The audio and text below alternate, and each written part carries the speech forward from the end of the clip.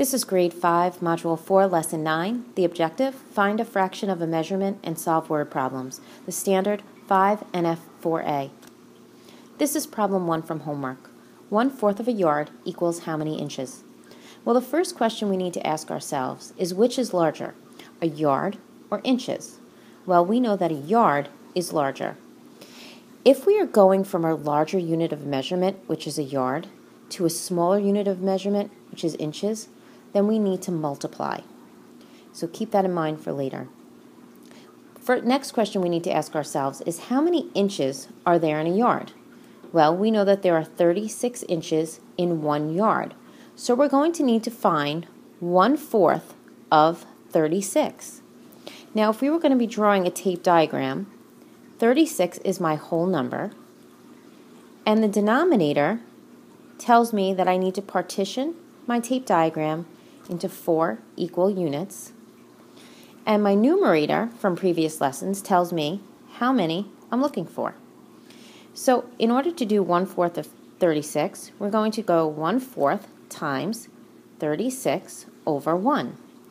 Now when I look at the 4 and the 36, I need to think about, can I cross-simplify these? Is there a number that goes into both of these numbers? And the answer is yes. 4 goes into both of these numbers. 4 divided by 4 equals 1, and 36 divided by 4 equals 9. I'm going to multiply across. 1 times 9 equals 9. 1 times 1 equals 1. 9 over 1 equals 9. So I just want to make sure and check, because now I know that 9 is 1/4 of 36. But I just want to be sure, so I'm going to put 9 in each unit of my tape diagram. And now I'm going to add them up and see if they total 36. 9 plus 9 is 18. 18 plus 9 is 27. And 27 plus 9 is 36. So that does make sense. Let's try another one. 1/6 of a foot equals how many inches? Again, we need to ask ourselves, which is larger, a foot or inches? Well, we know that a foot is larger than inches. So again, if we're going from a larger unit, which is a foot, to a smaller unit of measurement, which is inches, then we need to multiply. The next question we need to ask ourselves is how many inches are there in a foot? Well, we know that there are 12 inches in a foot. So we need to find 1/6 of 12. Again, if I drew a tape diagram, I have my whole number of 12, and I have to partition my tape diagram into 6 equal units. My numerator, which is 1, tells me how many units I'm looking for. So let's work out the problem. 1/6 times 12 over 1.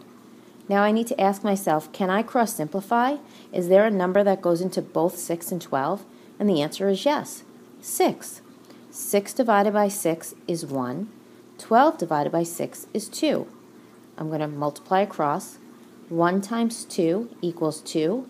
1 times 1 equals 1. 2 over 1 equals 2. So I'm going to put 2 inside my unit. Now I'm going to put 2 in each unit to make sure that my answer is correct. That 1/6 of a foot equals 2 inches. So let's see. 2 plus 2 is 4. 4 plus 2 is 6. 6 plus 2 is 8. 8 plus 2 is 10. And 10 plus 2 equals our whole number of 12.